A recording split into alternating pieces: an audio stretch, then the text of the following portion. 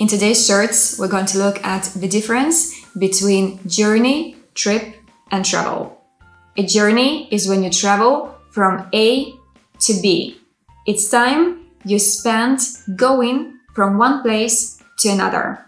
The longest journey I've ever been on was from Valencia to Melbourne. A trip is the whole experience. It's time since you leave home until you come back home. It includes your journey, time you spend in hotels, sightseeing, etc. For example, I'm looking forward to my upcoming trips. Or you can ask, how was your trip?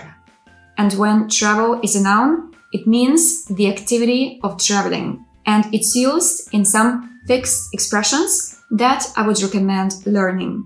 For example, a travel guide, or a travel agency, travel industry, or travel plans, or a travel blog. And please tell me in the comments down below about your next summer trip. I'm curious.